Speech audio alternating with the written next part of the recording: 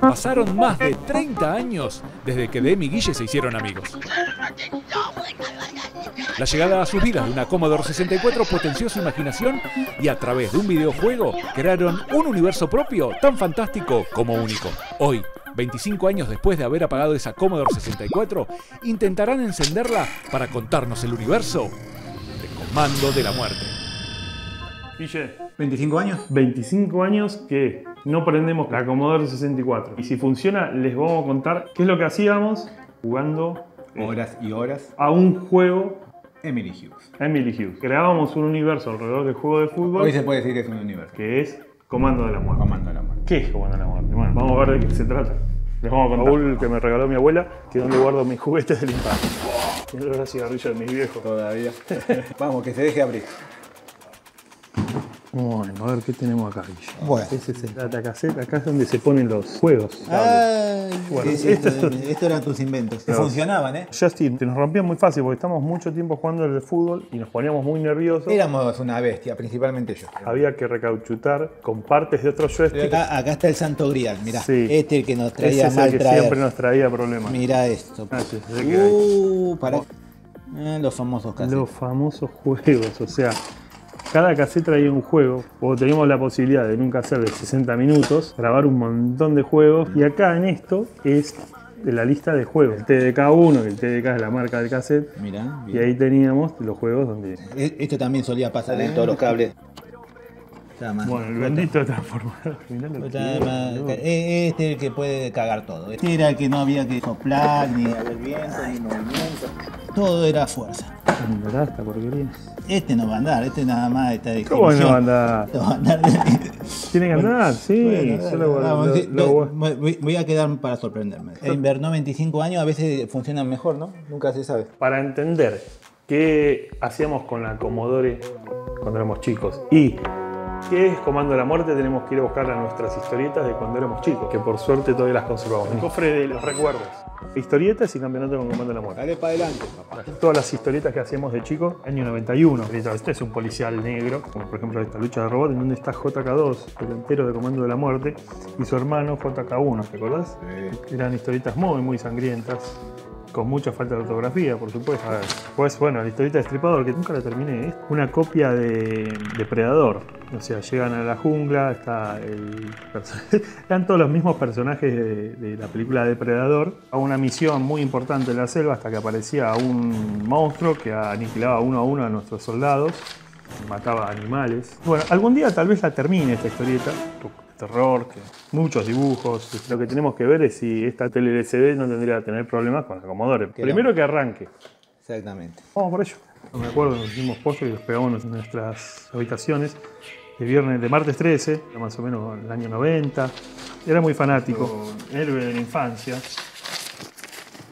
Otro de mis héroes eran estos pequeños criaturas que eran los famosos. Los critters. Invasión extraterrestre, otra de mis debilidades. Era la debilidad de los dos. Vamos, después de 25 años, a enchufar el transformador. O morimos en cámara o no sé. Igual lo estabas a hacer vos, así que si morís vos... Ah, bueno.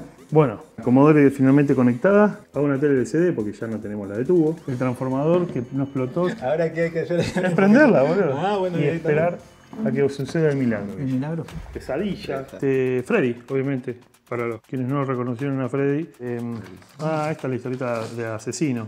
Este se llama Dominio Terrorista. Acá es donde aparece Asesino por primera vez. Bueno, ahí vamos. Yo escucho un ruido. Ruidos se escuchan. No prendió la... Esto, no sé, vamos a asegurar. Para mí es este. Ahí prendió. Cuando moví ahí, sí. Siempre anduvo mal eso. Sí. ¿Y? Bueno, habrá que ver si es el canal específico. Nosotros, aunque sea la luz es importante. Sí, la luz prendió. Harry Show. Este no sé qué mierda era. Pero... Exactamente. Bueno, los critters, lo que hacíamos mirábamos películas y las copiábamos, ¿no? Estos personajes realmente desde la película de los critters. Son esos que se transformaban, que se fusionaban, después miraban una foto y después se transformaban en personajes de la película. Vemos que tenemos poder, pero no tenemos señal de video, entonces intentar entrar como entramos antes con el canal 3 y así funciona, me tengo que cambiar de cable. No es que tengo cable de esto. A esta altura de la vida, si no lo tiré a la mierda. En la época de los 80 y los 90 era todo el mundo del cable. Ah, acá hay uno, mirá. Milagro. A ver si este funciona para atrás. ¿Qué? Si este entra acá. Ah, este tiene amigo bailando. Coaxil. Puede ser. También hace 2 hembras. Además son tecnología vieja el coaxil. Si nos da un poco de señal, lo vamos a percibir. Antena. No hay que perder la fe. Bueno, al menos lo importante es que lo estamos intentando. Degollador. Mira, nunca supe cómo se escribía. Chico, bueno. ¿ves? Corregí con liquid paper. Y bueno, se ve que era un Terminator argentino, ¿no? Con NK15, también uno de los jugadores de Comando. Acá están los dos juntos en acción. Casi me arruinas mi hermosa nariz. Aviones del infierno. El cohete blanco. ¿Quién le sacaba esto? El tiburón. Tiburón sí, esta la hacíamos. Siempre hacíamos tiburón hasta la 4. Así que hay tiburón para rato. Muchos arpones. Salía bastante bien el tiburón, ¿eh? Ojo. Misión Secreta 2. Esta era mi franquicia. Ahí está. Bueno. No, me está jodiendo. No. Estamos cerca, ¿eh? Sin palabra. ¡No! Tus pósters. Póster de Destructor, otro jugador de Comando. Luego de Comando. Sí, y como siempre algo bien sangriento. Bien sangriento, no Mis grandes ídolos son Destructor y Germen 15 Cobra. Eso lo decía quién. Rifle X-125. ¿Arrancó? Y encima con suspenso, viste que iba haciendo así. Ah, vampiro, mira, con pelo corto estaba acá. Y era casi un robot. Bueno, ese es un cadáver. Y era un vampiro que en realidad tenía armas. Exactamente. O sea, innovador en esa época. Este es un atenuador de mi época cuando vendía videocable. No sé si va a funcionar, vamos a probar. Para que limpie un poco la imagen que se ve horrendo. Sí. Mejoró bastante. No te digo que pero... Sí, pero bueno, algo es algo. ¿Eh?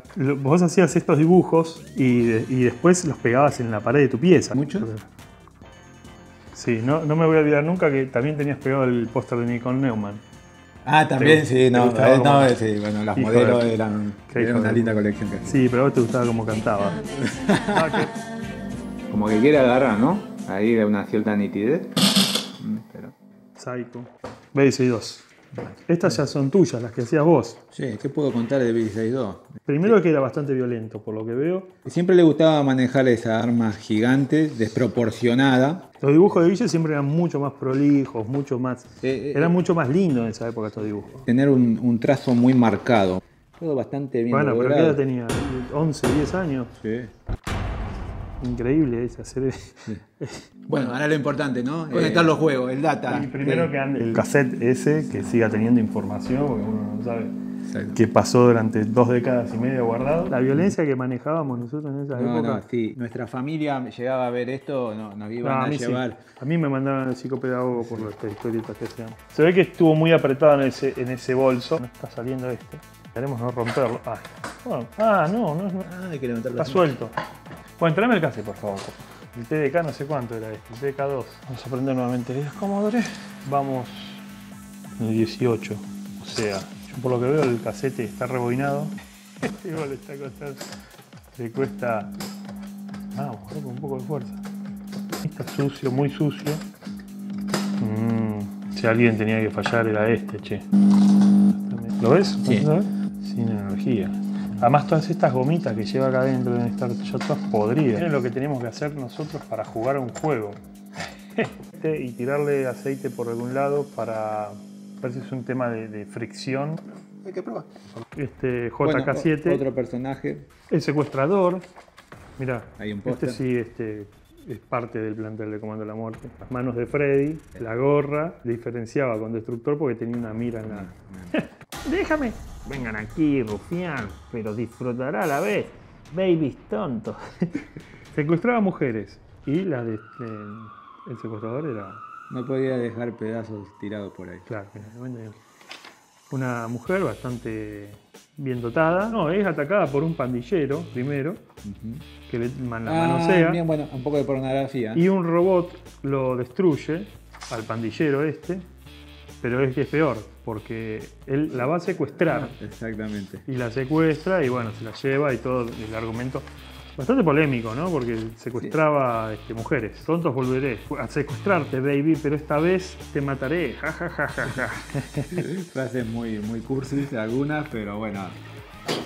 A ver, yo no tengo idea de esto. Destruir el mundo. Pero siempre de chico me he animado a desarmar cosas, sobre todo relojes a cuerda. Nunca los sabía volver a armar de nuevo. Se puede aceitar de alguna forma. El cordón está muy flojo. Como que no está en tensión. Esto será cuestión de llevarlo así como está. El destructor, que usaba gorra, como vos. Sí. Usabas gorra todo el día. Esa particularidad. Los tanques de guerra, ¿cuántos tanques de guerra que tenés? Y todos estos tanques de guerra no podían con este robot que es un robot extraterrestre. ¿Qué? Esto es un ojo. Porque sale Bueno, había un poquito de esos detalles así medio bruscos, demasiado exagerados. Hermoso. Pero bueno. Lo que estamos haciendo es cambiándole la bandita elástica para ver si funciona, aunque sea para que cargue un solo juego, que es el Emily. ¿Me tenés fe? Obvio. Lo puse mal. Mirá, Corre, ¿no? mucho mejor. Play camina. Sí. Vamos por el buen camino. Bien. Bueno, robot destructor.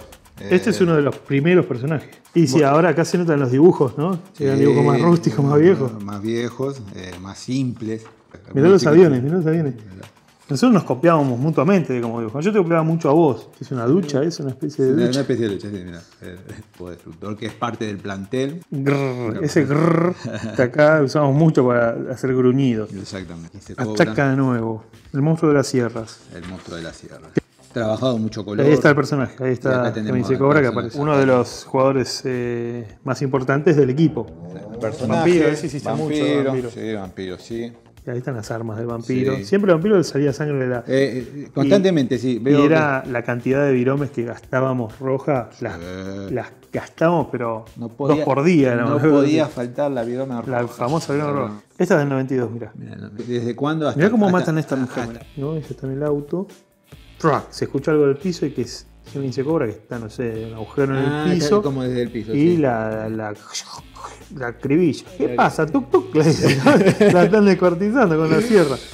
Y eso es lo que tenía. Eran muy violentas nuestras historietas. Sí. Y lo que nos pasaba era que no existían Pero- más que las películas violentas. Porque los videojuegos violentos no existían en esa Exacto. época. Cortaban mujeres a los pavotes, che. Es que éramos muy violentos en las historietas, pero particularmente nosotros éramos cero violentos. No teníamos No mucha teníamos violencia. nada de violencia. Va para adelante, para atrás. Lo importante es que anda el play. Llega la hora de la verdad. Que ande el juego, que esto ande bien.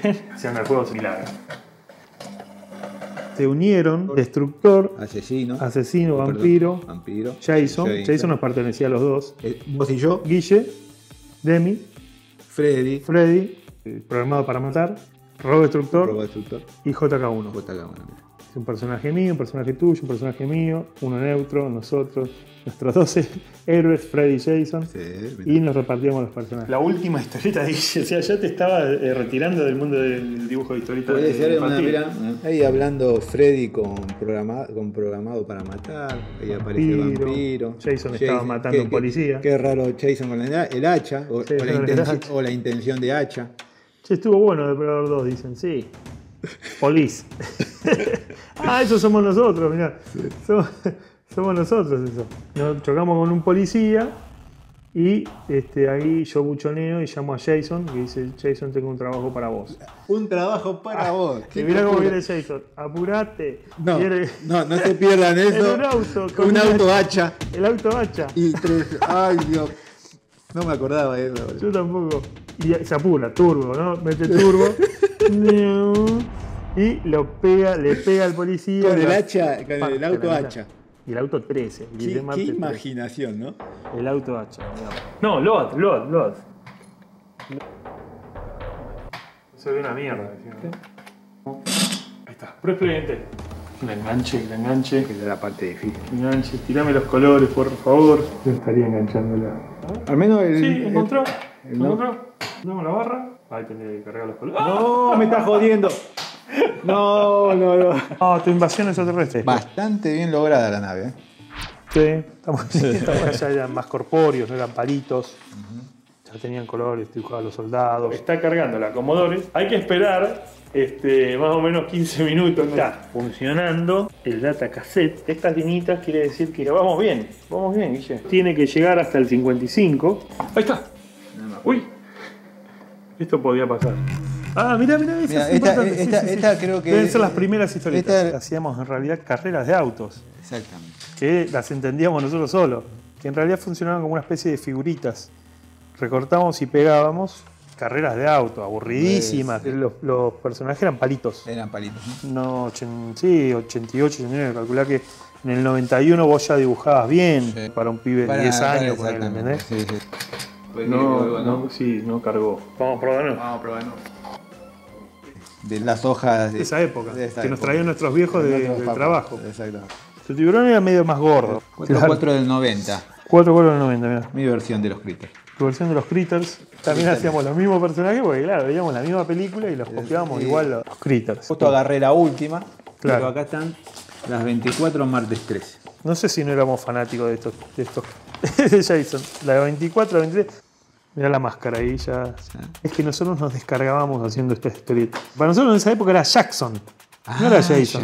Jackson. Entonces, los ojitos que saltan. No pueden faltar los ojos que saltan.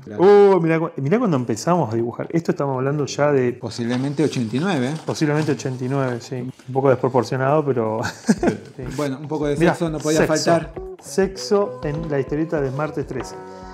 Vení, te cojo. Qué bueno, o sea, el chabón ya empieza a manosearse. Y después tienen un encuentro. ¿Y quién aparece? Grrrr. Jason. El y hacha. entonces estaban culeando. Ahí, con las gomas al aire. Bueno, el pitulín. Martes 13 los mata tenía muchas escenas de sexo. Exactamente. Y nosotros copiamos lo mismo. Mamá, no me dan internet. Esto era jugar. No.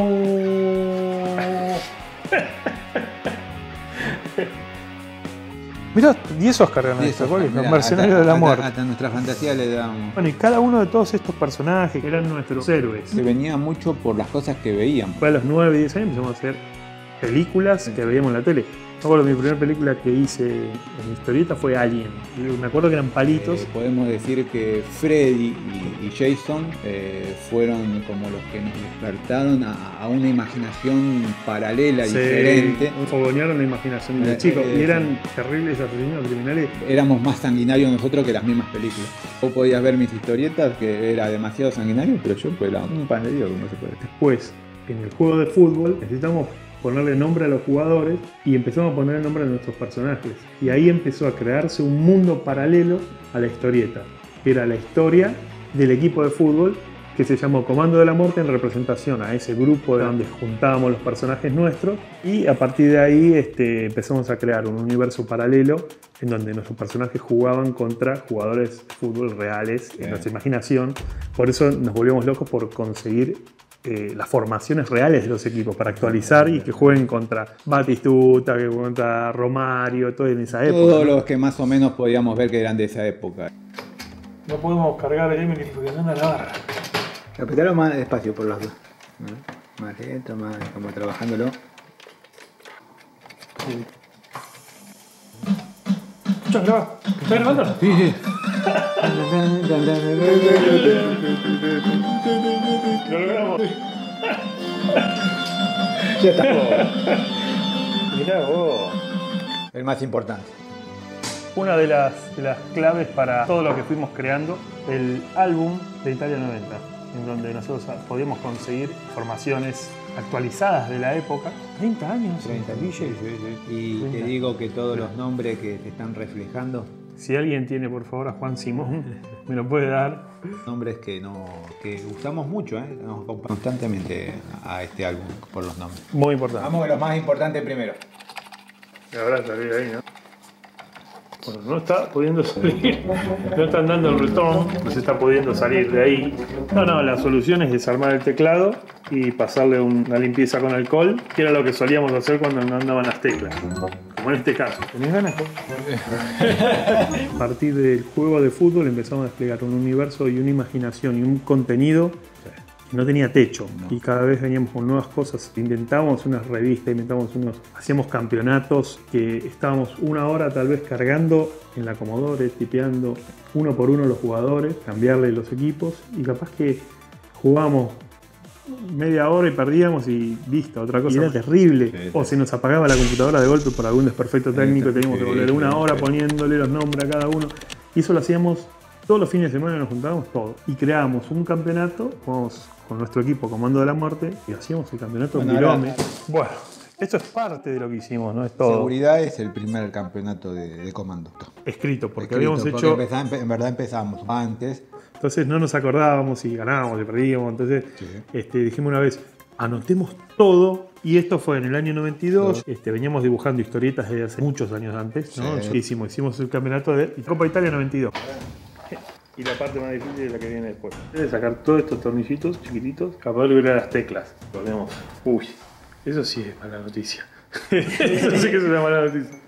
Andá a encontrarlo en este piso ahora. De poder plasmar todos los campeonatos en papel y la verdad que la idea nos entusiasmó tanto que después fue todo un vértigo de campeonato. Seguimos siendo chicos, digamos. Todavía seguimos siendo chicos. Somos unos chicos de 40 años. O capaz que no somos chicos, pero seguimos siendo igual de tiernos. Jugaba Batistuta, se ve para la Fiorentina. Poníamos a Gilachi, la tabla que se iba fecha a fecha actualizando, la semifinal. La semifinal, que la jugamos con Roma. Comando la Muerte, y parecía Roma, que íbamos a salir campeones, pero no. Perdimos con el Juventus 1-0, la puta madre. Bueno. Y ahora sí.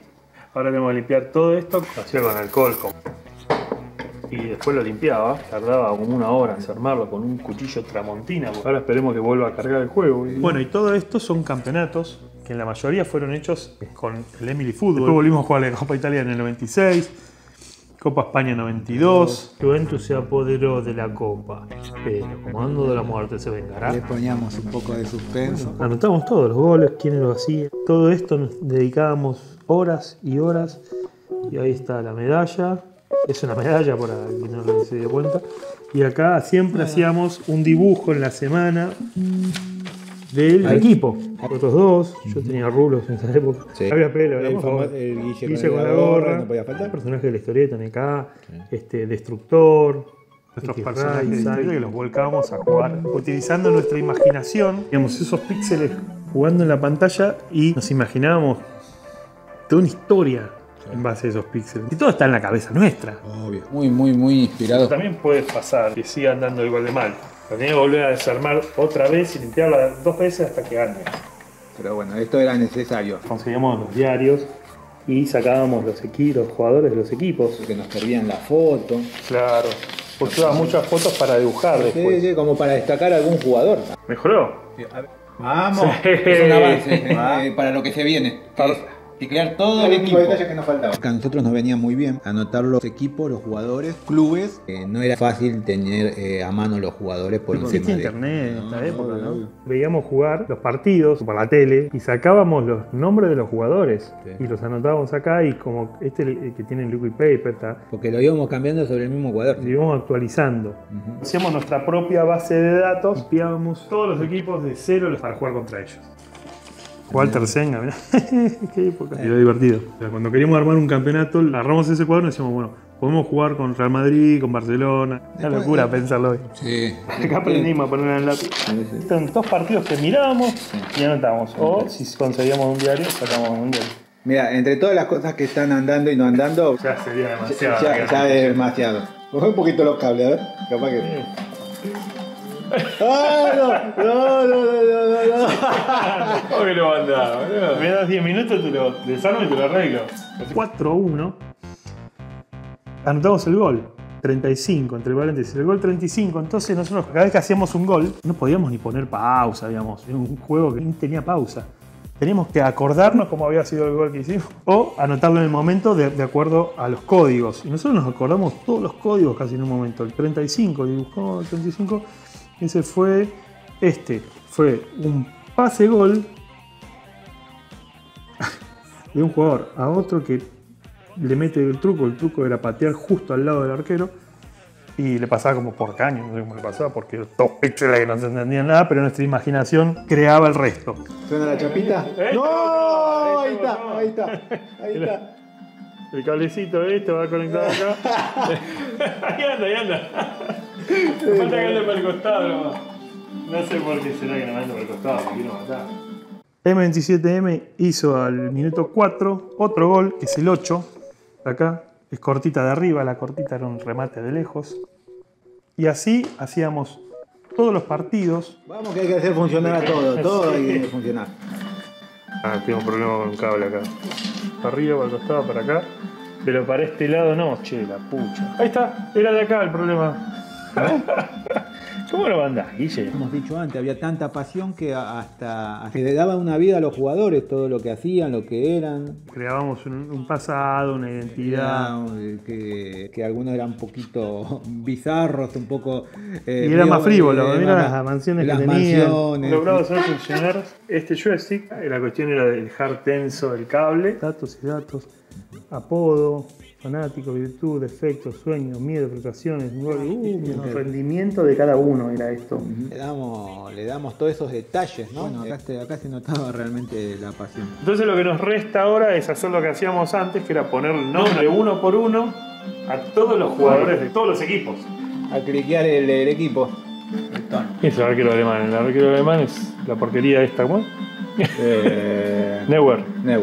¿Cómo se escribe? Bueno, ahora es muchísimo más fácil. El celular encontramos las formaciones rápido. Empezamos a tipearlas y a pasarlas al juego para enfrentar a los verdaderos jugadores con los equipos actualizados. Querido, se ve como el orto. Un amistoso, Comando de la Muerte, dirigido ahí por Denis Guille contra Alemania. Y ahí sale con las últimas formaciones. Pues, 25 años después. Vamos, después de tantos años. Vamos.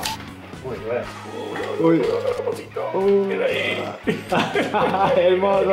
Vamos, hermoso. No se ha olvidado de atajar en el Emily. Era que había mucha pasión en todo esto. Mirá, si no había pasión.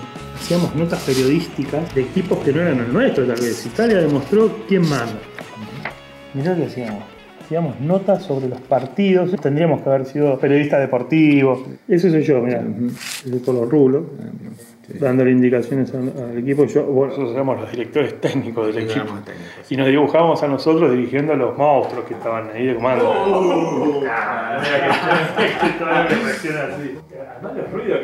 Yo estoy rompiendo ya. Vos me regalabas muchas veces dibujos de comando. Acá yo cumplí 19, me regalaste este, me acuerdo. Yo estoy ahí soplando la vela. Siempre fantaseábamos de volver a jugar, me acuerdo.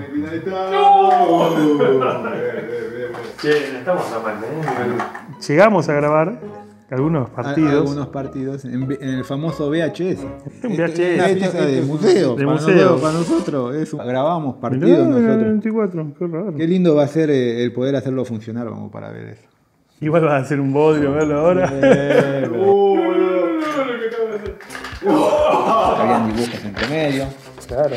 La Copa UEFA en este caso. O sea, creábamos la Copa UEFA, incorporamos los equipos jugadores uno por uno para jugar solo la Copa, que la teníamos que terminar en el día porque si la commodore se nos apagaba, perdíamos toda la información que habíamos cargado. Después jugar la Copa Intercontinental, increíble, ¿no? Todo lo que hacíamos. Tenemos una parva todavía de campeonatos, sí, dibujos por todos lados y tenemos más campeonatos en otros lados. ¡Vamos, Aguilarita! ¡Vamos! Pero están prácticamente casi todos. Freddy. Te tocó estar de ayudante de campo. Y armamos un historial propio. Cada vez las cosas se iban haciendo con más prolijidad. Y nosotros íbamos jugando, estábamos grandes, éramos bastante pelotudos. Yo incluso creo que tenía novia y todo en esa época. Y aún así nos juntábamos para seguir desarrollando el universo de Comando y seguir jugando y compitiendo. Nos divertía más competir de forma cooperativa, así los dos. Cada tanto nos juntamos de nuevo y ahora lo que logramos hacer es actualizar y hacer nuestra propia versión moderna del juego de Comando. Con la nueva tecnología basada en el juego de FIFA o en el PES.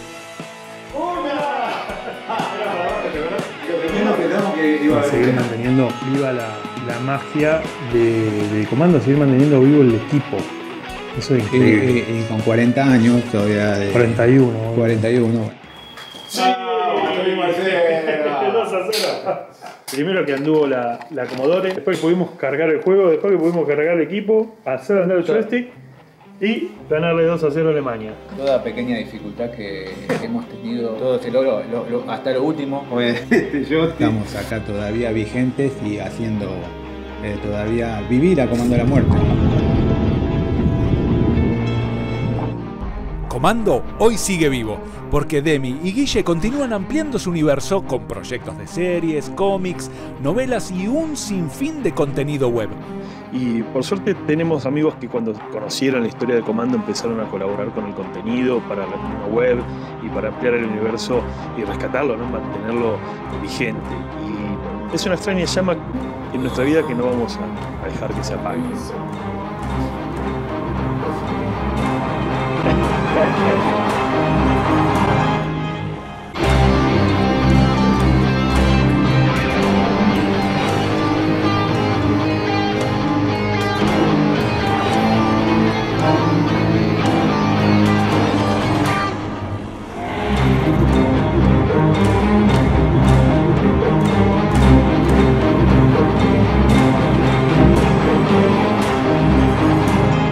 Sumate a los amigos que colaboran con nosotros y sé parte de nuestra hinchada en www.comandodelamuerte.com y en todas nuestras redes sociales.